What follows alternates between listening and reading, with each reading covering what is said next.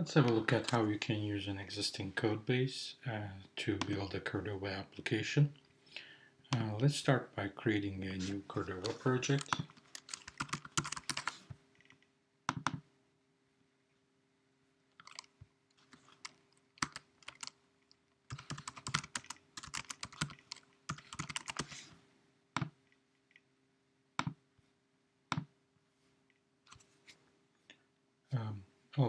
Well, I'm not going to use any plugins today for this demo.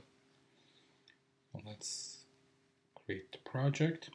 The first thing that I want to do is to be able to reuse the config XML that exists on www folder. So what I'm going to do today is to replace the whole www folder with one that I have created earlier. But usually you just want to use a partial part of it from a regular website or a mobile website. But in any case, let me just move the www folder and the config XML out of the www folder and delete the www folder. And next, what I'll do is I'll create a new folder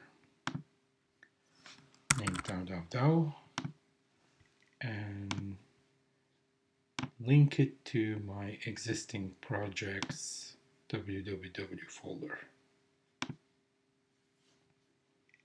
and hit finish. And now I have a new index.html